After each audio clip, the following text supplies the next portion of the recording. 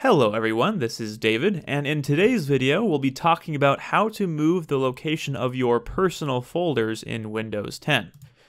The personal folders, of course, refer to these folders that you see in front of you, which are in your user folder, things like music, pictures, documents, etc.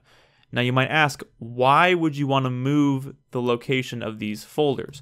Well, let's say, for example, your primary hard drive is a solid-state drive and it might be smaller than another hard drive you might have in your computer. If you have a solid-state drive that's smaller, maybe to run your operating system, which is the case for me, and I know for others that want a faster system, and then you have an additional hard drive, which maybe is a bit bigger, but it's not a solid-state hard drive, but that's where you store all of your media files, all of your larger files, and personal documents, etc. So in this example, I'm going to show you how to move the location of your music folder. Now first, just to kind of explain what's going on here, I'm going to click this PC, and you'll see these are my drives.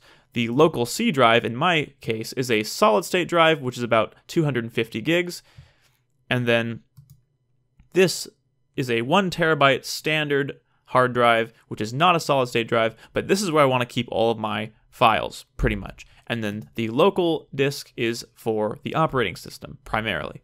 So, back to my user folder, I'm going to show you how to move the location of the music folder. All you have to do is right-click the folder that you'd like to move.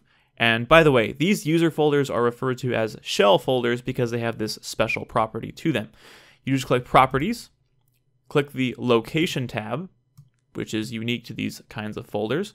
And mine, as you can see, is already on a different drive, but yours will probably say C/users/your username/ the name of the folder, but you can move this. So all you have to do is click Move, click this PC, find the new hard drive location that you want to use. In my case, it's called F, but for you it might be called E or some other letter drive. And then I like to mirror how it looks on my C drive. So I actually have a users folder, just like it would be on a C drive, followed by my user folder. And then I've created a music folder here. And I just click select folder, and here we have a new location for the music. After you click apply, there will be a little bit of a transition if there's anything on one drive that it'll be moving to your other hard drive, but that shouldn't hopefully take too long. And then once you're done, if you open this folder, you're actually going to a different location on a different hard drive, but it's still in your user folder, so it's very convenient to access.